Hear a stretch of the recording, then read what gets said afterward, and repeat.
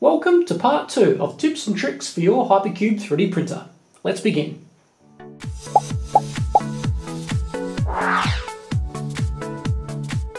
When using an end-stop switch to home your Z-axis, adjustments to the distance between the hot end nozzle and heated bed are made by the end-stop adjustment screw, anti-clockwise to increase the height and clockwise to reduce the height. But when using a probe to home your Z-axis, height adjustments are made accurately via the LCD display. So why can't we use this method to adjust the height when using an end-stop switch as well? On the HyperCube Thingiverse page, there are two Marlin configuration.h files, one for using an end-stop switch and the other when using an inductive probe. Even if you use an end-stop switch for your Z-axis, you can still utilize the file called configuration with sensor. This will enable the option to adjust the Z offset via the LCD display. In Marlin, there is one variable that needs changing. The Z, min, and stop inverting needs to be changed to true. Using this feature is simple. Start with a Z offset as 0, adjust your end stop screw so the end stop is triggered when only a sheet of paper can fit between the nozzle and the bed. Then level each corner. Run a test print. If you need to make adjustments to the homed Z height, you can do so via the LCD display. Click Control, Motion, and adjust the Z offset. If the nozzle is too close to the bed, then make the Z offset a positive value.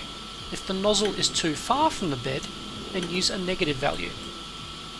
Finally, select Store Memory to save the change. You'll need to home the Z-axis before this change takes effect.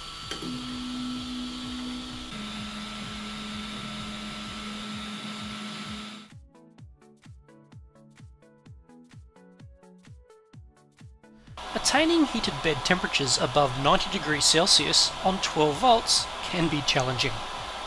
Insulating the base of the heated bed is highly recommended, and using a heated bed with low PCB resistance is also desirable. The Mark IIB heated bed is rated between 1 and 1.2 ohms on the 12 volt phase. The more common Mark III heated bed is rated between 1.4 and 1.6 ohms on the 12 volt phase. As the amount of power we can deliver into the heated bed is proportional to its resistance, a lower resistance bed is better. However, there is another option in the Ohm's law equation we can adjust: voltage.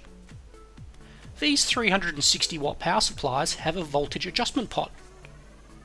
We could crank up the voltage past 12 volts, which would provide the heated bed with more current to attain a hotter surface. The RepRap PCB Heatbed wiki suggests 15 volts to achieve 115 degrees Celsius.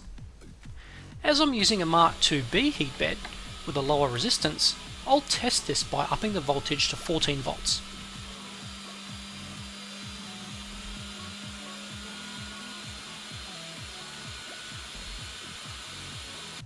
You can see the bed can now reach a higher temperature. Be aware, increasing the voltage will affect the entire printer, so check if all the connected equipment can handle a slightly higher voltage. Alternatively, you can add a second power supply rated at 24 volts, just for the heated bed. That would get the heated bed to 100 degrees Celsius in under 2 minutes.